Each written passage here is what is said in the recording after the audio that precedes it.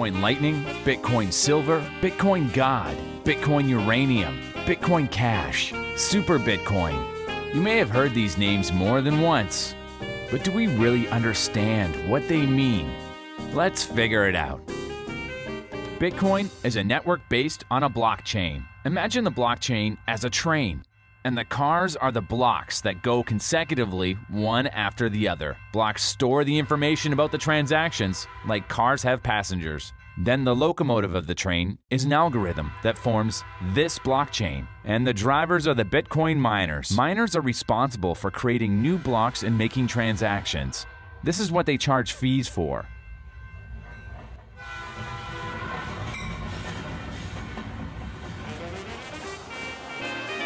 But as Bitcoin becomes more popular, there are more and more people wishing to make transactions.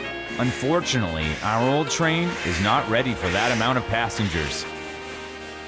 Of course, the community of the train enthusiasts is trying to solve this problem.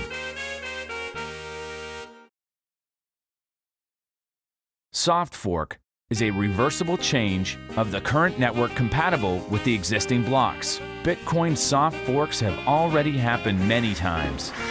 Unfortunately, these small updates don't make the situation better. There are still a lot of people who want to make transactions as quickly as possible. One way to make transactions faster is to increase a fee.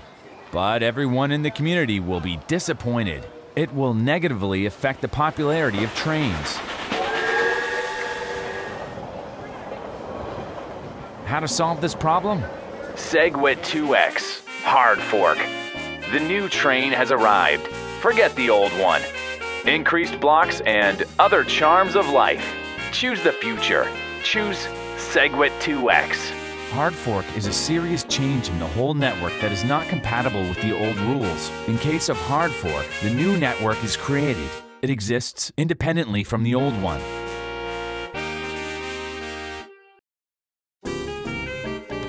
Super Bitcoin Fork, Bitcoin Lightning, Bitcoin God, Bitcoin Silver, Bitcoin Uranium, Bitcoin Cash Plus, and long-awaited Segwit 2X. The new trains are just forks. They're based on Bitcoin technology and they do have some improvements.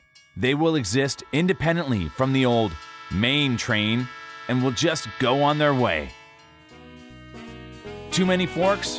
What's the difference? Cointelegraph has prepared a detailed analysis of all current forks. Click on the link below the video or click on the logo on the screen.